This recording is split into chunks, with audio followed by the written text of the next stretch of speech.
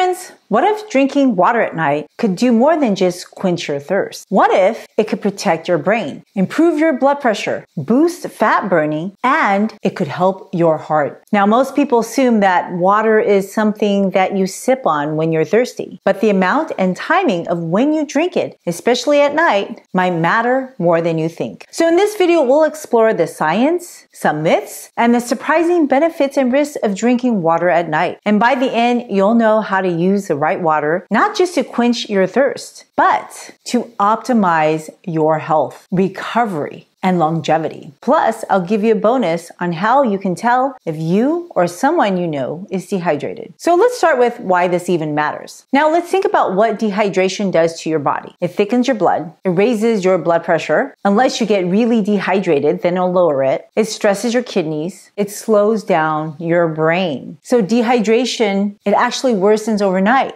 Because not only are you not drinking water, but you're losing water while you sleep by breathing, sweating, and urinating. And if you go to bed even slightly dehydrated, you run the risk of waking up more groggy, maybe with a headache, dry mouth, and maybe even constipated. These are all signs of dehydration. Now, they say over 75% of Americans are chronically dehydrated. Now, we can debate about that number, but the truth is, the older you are, the less your body is able to help you from getting dehydrated. And old starts when you're 30. Hydration is just not about quenching your thirst. It's about how your body regulates water and electrolytes, blood pressure, brain function, kidney filtration, bowel movements, metabolism, body temperature, and your immunity. And if you go to bed already slightly dehydrated, you're simply gonna wake up with thicker blood, potentially higher blood pressure, brain fog, constipation, and sometimes even confusion. It's not a coincidence that most strokes and heart attacks happen early in the morning. Now, that's partly because blood is more concentrated and sticky during that time due to a variety of factors. However, could dehydration contribute to that? Now, most people avoid drinking water before bed for one simple reason. They just don't want to get up and pee, right? You don't want to urinate in the middle of the night. It interrupts your sleep. Hey, I get it. I don't blame people. That's a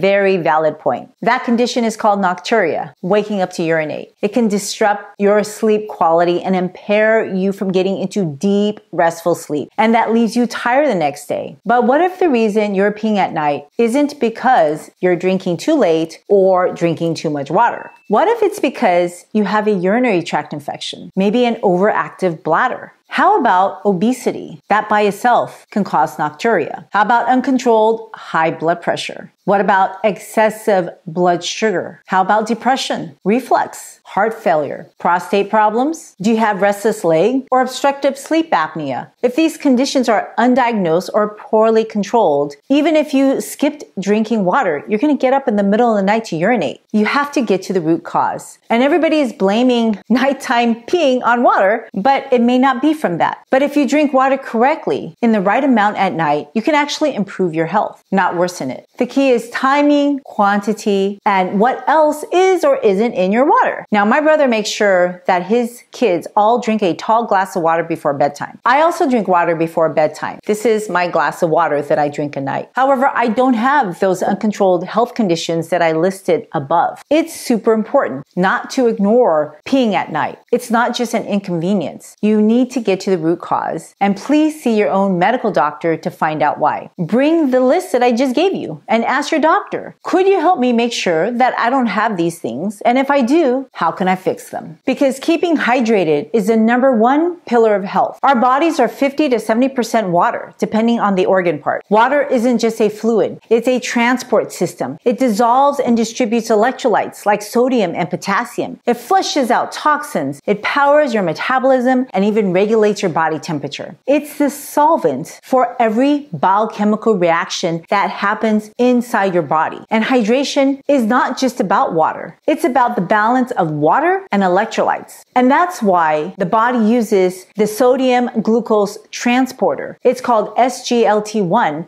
to pull water into your cells more efficiently. But you have to have both glucose and sodium. And that's why plain water isn't always enough, especially if you're fasting or starving or excessively exercising or sick, throwing up, having fevers, or having diarrhea. Now, this occurs when you're not able to eat solid food, right? So drinking large volumes of plain water without electrolytes can actually make things worse by diluting your sodium and triggering hyponatremia, a dangerous condition in which you have low sodium, where the cells can swell, including your brain. Now, this rarely ever happens when you're able to urinate and eat solid food. But occasionally you hear on the news about people doing extreme competitions that appear harmless, but are in fact super harmful. This also happens in people who don't eat. And if you're on extreme diets, like a ketogenic diet, you too run the risk of getting dehydrated. Plus, you're not eating any sugar, any glucose, which reduces the efficiency of water absorption to cross the small intestine. And excess sodium, unfortunately, it does not make up for the problem. In fact, excess sodium causes a body to be more dehydrated. Could nighttime hydration influence blood pressure patterns? Normally, your blood pressure should dip at night. That process is called nocturnal dipping. But in certain people, especially people on a high sodium diet, their blood pressure may not dip as it should. These non-dippers, they are at significantly higher risk of having a cardiac or heart event, like a heart attack or a stroke in the early morning hours. And this is exactly why electrolyte drinks filled with sodium should not be regularly consumed. People falsely believe sports drinks hydrate better than water. Yeah, you only need it if you're losing large amounts of water and electrolytes. Otherwise, for the average, normal, healthy eating person, I'm not sure the artificial ingredients, the excess artificial sugars, the food coloring, the sugar itself, and the excess sodium is good for your body. It's probably doing more harm than good. Now, playing a little recreational sports, yeah, I don't think that requires recreational sports electrolyte drinks. Most people don't have a problem with sodium deficiency when they're eating an abundance of sodium in their solid food, eating the standard American diet. That's literally convenient, processed, prepackaged foods. But let's face it, the majority of people, they don't have high sodium from drinking electrolyte drinks or from adding salt to their food. They get it from this list of foods. You eat any of these? People falsely think that when they eat more salt, that they'll just make it up by drinking more water. But in reality, it doesn't work. Because in real life, your body is unable to make up for the amount of salt that you eat. Your thirst is not a good gauge on how much you need to drink to keep up with your water deficit when you're eating an excessive amount of salt. Sure, sodium is essential. Nobody argues with that. So are certain amino acids, and literally so is water. It doesn't mean you can overconsume any of them and not have consequences. There's a reason why you can't drink seawater, right? Hi friends, I am so thrilled that you want to take charge of your health and take charge of your food. Now, I know nutrition can be complex, but it doesn't have to be. And I'm here to support you in this lifelong journey. So if you point your camera app to this QR code, it'll take you to a link for a free handout that I created just for you. And if you like it, if you want to see other handouts, please go to the link in my show notes and then you can leave me your feedback on what I could do to help you in your journey. Okay, back to the video now. So when you eat sodium in excess, did you know that it doesn't actually stay in your bloodstream? Yeah, some of it actually leaks out into your tissue. And wherever sodium goes, water flows. So that's how you get edema, which is very, very common as swollen legs, right? So if you push on your legs, you leave an indentation. That's called pitting edema. But you're also going to notice swelling in other parts of your body, like your hands and your feet, and also your joints. Don't believe me? Record when you're eating out or when you're eating more conveniently processed packaged foods. And then follow your blood pressure before and after you do that. Trend it for a few days. And you'll watch what happens to your blood pressure. Don't be surprised that it's going to trend up or that you'll wake up with achy joints or feeling more short of breath on the following days. And if you don't feel anything, that's great. But if you start feeling worse, or if your blood pressure is abnormally rising too high or too low, contact your medical doctor ASAP. And you're going to need one of these, a blood pressure meter, to know what your blood pressure is doing. So let me show you how to use one. Now, the first thing I'm going to do is look for a marker on your blood pressure cuff and where to put your artery. Now, you're going to measure an artery. It's called the antecubital fossa. It's like the joint of your elbow. So you're going to put that in. You want to make sure you're wearing short sleeves because sometimes your cuff won't be able to feel your pulse and your blood pressure to make an accurate measurement. Now, you're going to secure this where it's snug. And then we're just going to press the start button. You want to make sure you sit with your legs uncrossed. Now, ideally, your elbow is the same height as your heart. Now, they say you're supposed to rest for about 15 minutes, stop talking, etc. But I tend to check it in real life to see what is happening to my blood pressure when I'm stressed, not stressed, when I first wake up, when I go to bed at night. And so this way I have a good sense of how my blood pressure fluctuates with my emotions and activities. So I'm pressing the start button and I'm going to turn the meter this way so you guys can see it, right?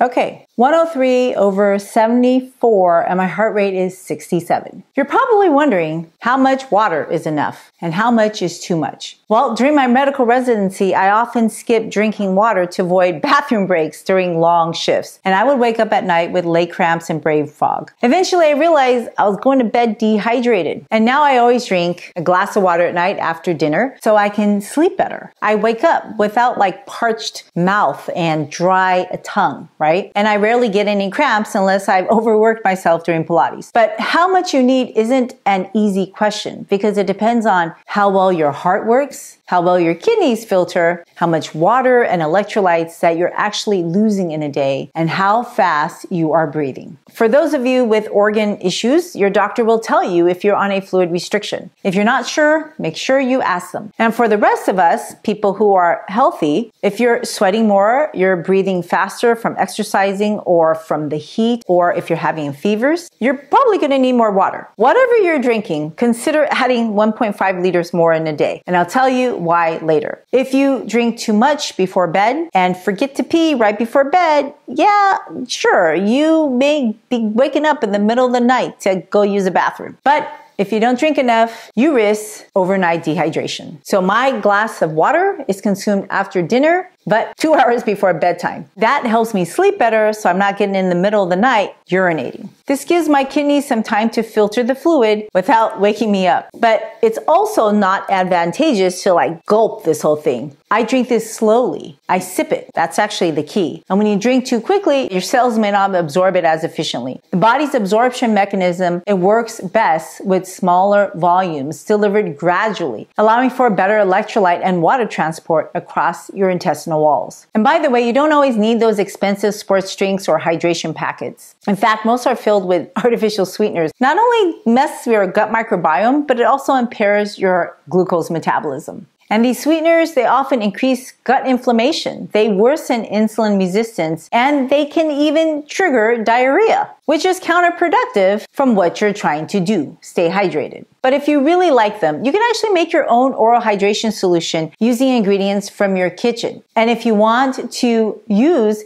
a proven oral hydration solution that costs pennies to make, use the World Health Organization formula, which includes 1 liter of water, 6 teaspoons of sugar, and half a teaspoon of salt. Now, you can always add a splash of fruit juice or a pinch of potassium chloride, which is a salt substitute, to meet your potassium needs. If you're eating regular meals, your food already provides the necessary electrolytes and glucose you need to absorb water efficiently. But if you're fasting for days, sick, or losing excessive fluids through your sweat or vomiting or having diarrhea, plain water just isn't enough. Coconut water, diluted fruit juice, or broths can be better options for maintaining hydration without disrupting your gut or hormones. Now, broths, particularly from vegetable sources, can provide warmth, potassium, and other minerals. But be careful, some broths have excessive salt. And once you start eating, you may want to back down on the broth. Another idea would be to add some potassium salt as a substitute, which helps maintain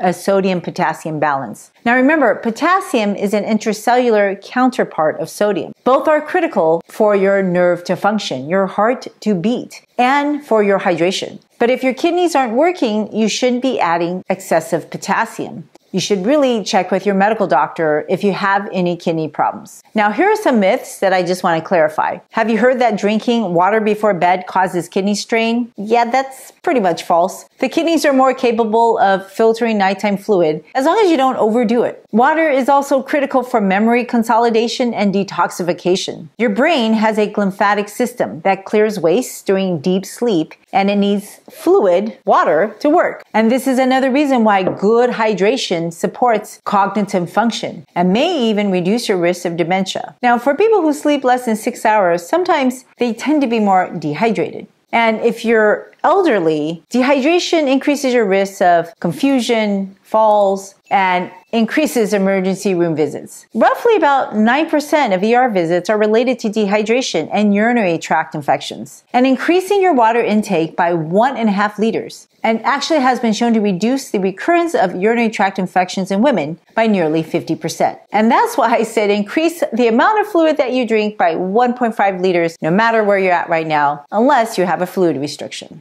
You know, there's $1 billion industry focusing on supplements for health, but people skip the most foundational element, water.